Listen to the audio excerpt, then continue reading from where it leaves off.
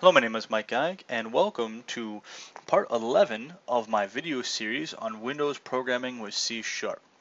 In part 11, we are going to talk about files, and by files I mean like flat files, like text documents and things like that. We're not going to talk about databases yet, we'll be getting to those a little later.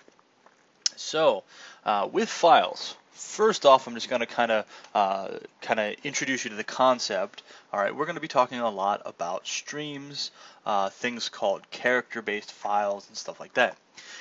When working with files, there's generally two types of files to work with. There are things like character-based files, which are human-readable files, like a text document you might write with Notepad or whatever. And then there are byte-based files, or binary files, which are like .exes or I don't know, whatever, CMDs, DATs, whatever you're writing, that's a compiled code. It would look like garbage if you open it up and say Notepad. We are going to be working mostly with the former. We're going to be working with character-based files. We're going to be working with writing directly to files. We're not going to touch on byte-based files or binary files in this course. So now that you know we're going to be working with these character-based files, we are also going to be utilizing something called streams. All right, and streams might seem confusing, but they're very simple. A stream is simply a flow of data. That's it. It's a flow of data either in or out.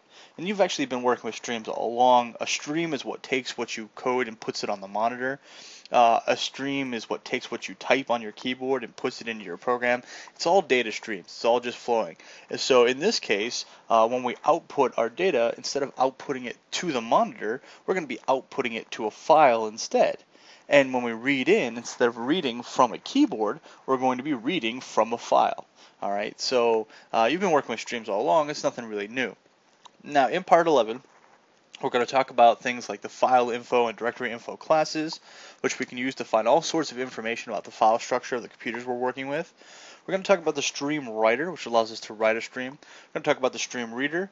We are going to talk about the dialogues, the open file dialog and the save file dialog, which we've seen before, but we didn't actually get to utilize its functionality.